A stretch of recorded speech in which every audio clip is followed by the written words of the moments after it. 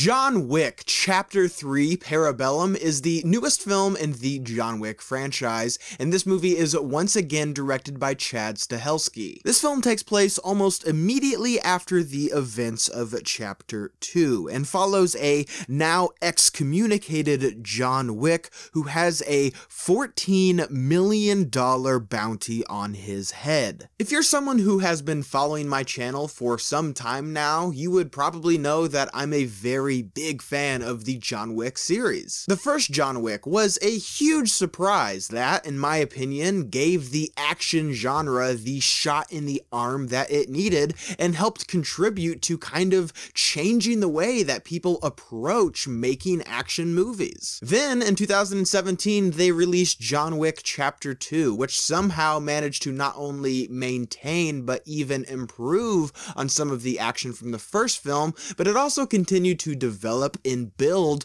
on this very intricate assassin world that was established in the first film. And I loved how that film ended. John Wick, the most dangerous assassin in the world, is on the run from pretty much everybody. And although we did see pieces of that in the second film, I like the idea that we get to see assassins in this movie who didn't really feel that it was worth their time to risk their lives in hunting John Wick, but now that there's a $14 million bounty on his head, they decide that it's probably worth it to step out of the shadows. Something that I've enjoyed about these films, and it's something that continues with Chapter 3, but as John's life becomes increasingly more complicated, so does the plot of these films. With the first movie, you had just this brilliantly simple question of, what if you killed the dog of the most dangerous man in the world? Then, as I said in the second film, we get to see a closer examination of this assassin world and its inner workings. And Parabellum is no exception to this rule. This film shows us areas of this universe that we have never seen before. It alludes to what John's life was before we see him in the first film, and we are introduced to some people from his past, such as Sophia, who's portrayed by Halle Berry. Now, in the past, I have found Halle Berry's involvement in these spy-like movies to be pretty disappointing. I didn't really find her role in Kingsman 2 to be very compelling, and I think it goes without saying that Die Another Day is borderline unwatchable. But I've got to say, I thought she was terrific in this film. She brings such a raw physicality to this performance, and if you've seen any of the behind-the-scenes training that she did for this movie, you can just see how committed she is to bringing her character to life. Her character has this really fun element to her of being an owner of these massive dogs, and given this franchise's history with dogs, I thought it was really satisfying to see her, John Wick, and these two dogs just absolutely tear through henchmen. And although this is something that John Wick is able to do relatively easily,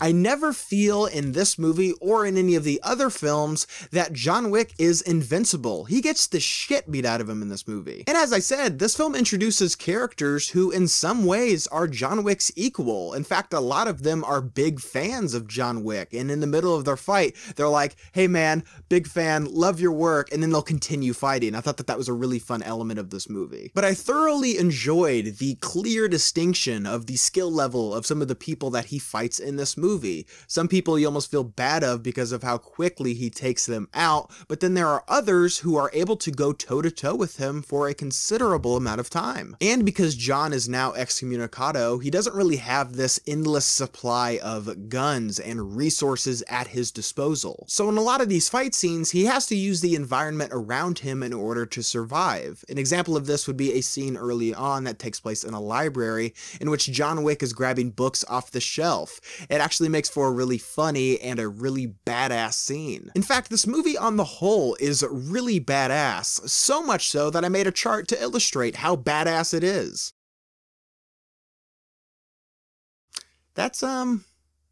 That's pretty badass. But seriously, this film has some crazy action sequences, so much more so in this movie, but this film is surprisingly violent. There were a number of scenes in this movie where my theater collectively was like, oh my god. Now, there were some issues that I have with this film, but they mostly revolve around this film's narrative, because as is common with a lot of John Wick movies, the action and the cinematography of these films, they've got that down pat, but where this film falters the most for myself itself is in its story. For one, this movie introduces this character who's known as the Adjudicator, and I never really felt that her character worked at really any point in this film. I'm not sure exactly what they were going for with this character. I didn't find them threatening or intimidating, and I didn't think that the performance of this character was particularly strong. Secondly, and I feel this is my biggest issue with John Wick Chapter 3, but one of my favorite elements about this series is how it shows us this underground assassin world. Seeing how everything works, seeing what the rules are, I think that that's what distinguishes these films from being like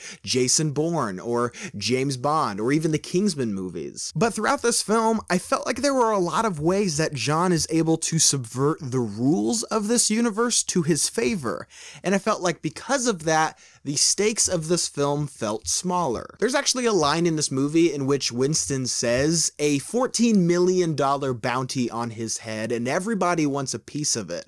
I'd say the odds are about even. And I think the concept of having the deadliest assassin in the world against everybody is really interesting, but I feel that there are some cop-outs that are implemented in this film that, as far as I'm aware, are not really established well in prior films, and more oftentimes than not come off as this deus ex machina. Now, I could be totally off base with this. They could actually allude to these elements earlier in the other films in this series, but as far as I'm aware, they don't. And so these elements just kind of feel a little cheap, and they feel like an easy way out for John Wick. However, overall, John Wick Chapter 3 still, as expected, delivers on being a high-octane and just kick-ass action movie. Keanu Reeves, Halle Berry, and others deliver such a wonderful physical performance, and their effort is truly noticeable. And although this movie does have some narrative elements that I feel do fall a bit short, John Wick Chapter 3 Parabellum is still incredibly enjoyable and results in being a satisfying sequel to what is become a really impressive series. So did you guys see John Wick Chapter 3 Parabellum? What did you think about it? Leave your thoughts and opinions down below. And as always, guys, thank you so much for watching today. I hope you liked today's video, and if you did, you can click on the link down below and subscribe to my channel to see more movie reviews and movie related things. You guys, thank you so much for watching, and see you next time.